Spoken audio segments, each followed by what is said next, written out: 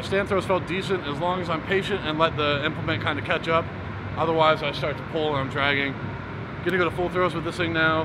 Work on the same thing, just tall out of the back, long over my right, and when I get to the middle, make sure the disc is with me and not dragging behind or it's gonna pull me all over the place. So that's the goal.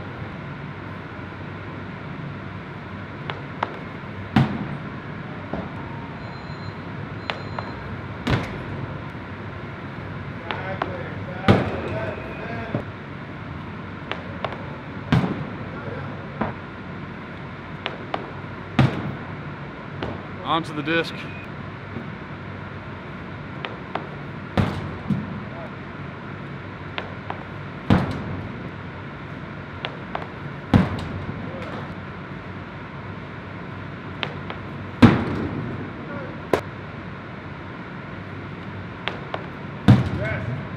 About to switch over to reverse, but the non-reverse feels so good. It's like the disc, just the timing. I don't know if it's at the implements further away from my body, so it slows my upper body down.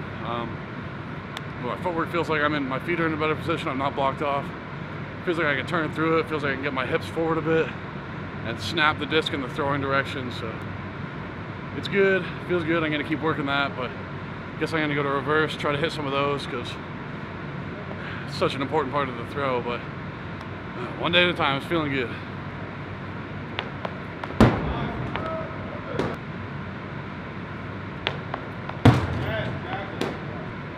Just feels like it's snapping out of my hand so nice, even on the reverses. So you keep doing that just for the sake of trying to get my ideas out and what I'm thinking. Out of the back and discus is the biggest thing that I'm thinking about really right now. And that's as I wind back, try to sling the disc back to like parallel with my shoulders, and then try to reach out long on my right side. That's been feeling really good. So as long as I do that, I feel like I'm nice and balanced in the middle, get set up with my feet, and can continue to push through the implement all the way to the finish, and that's feeling really good. I just kind of wanted to give you guys like a rundown of what my thought process is right now.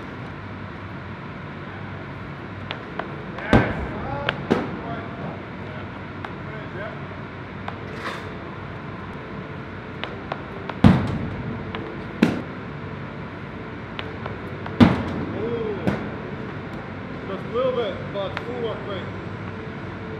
Yep.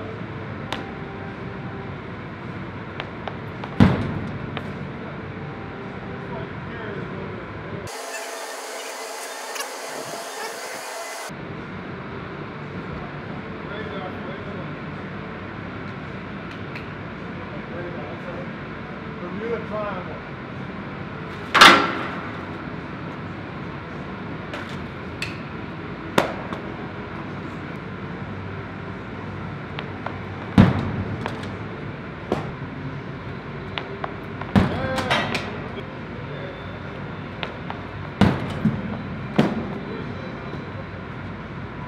Last one, best one. Let's go now.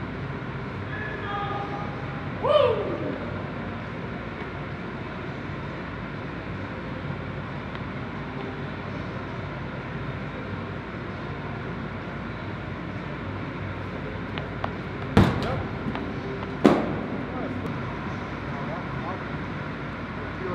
Perfect. That's it. 25. Breathe.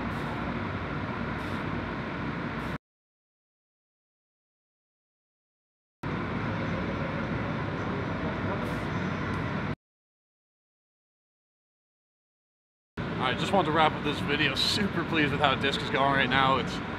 There's really not much of anything that I'd change. There's, I guess, a couple little tweaks that on the release, if I can make sure my arms are a little bit higher rather than like dropping it down, and keeping my hand nice and level rather than tilting it back up a bit. But for the most part, everything just feels like right where I want it to be. Those couple tweaks will just come with reps and trying to think about them.